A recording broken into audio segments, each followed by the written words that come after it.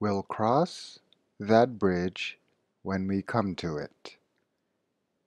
It's common to hear someone use the idiom, we'll cross that bridge when we come to it, when they want to put off dealing with something until later. Procrastination, the act of putting something off until later, is a human tendency and we are all guilty of it.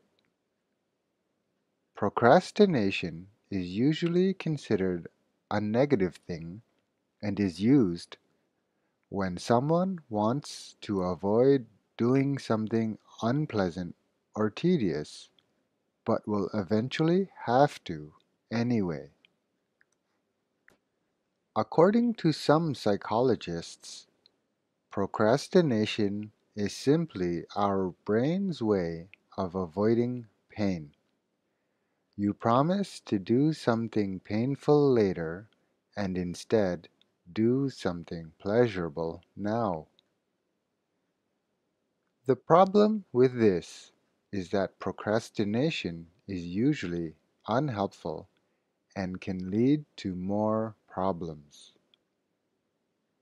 If a school assignment is due in a few days and you haven't even started, it is very unwise to put it off for any longer. Many people will indeed put it off until the night before, however. Thus, we'll cross that bridge when we come to it is an idiom often used to delay pain and put off thinking about or doing something until the time that it is absolutely necessary. In another way, the idiom "we'll cross that bridge when we come to it" can also be used to mean that we'll deal with problems one at a time. In the midst of a huge project or undertaking, there are always many things to do, and if the team does not work together on one problem, things might get messy. Thus, the team leader might reply, "We'll cross that bridge when we come to it" during a team huddle, when an issue is mentioned but everyone is busy dealing with something else.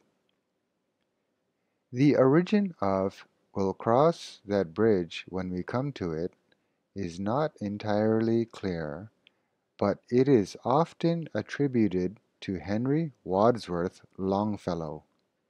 Longfellow was an American educator and poet who lived circa the early 1800s.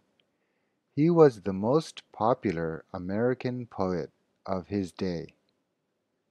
Let's look at an example of "we'll cross that bridge when we come to it" in everyday usage.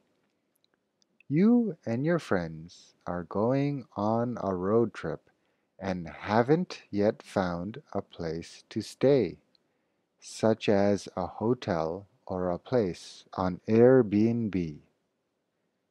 And you tell your friends, "Don't worry about it.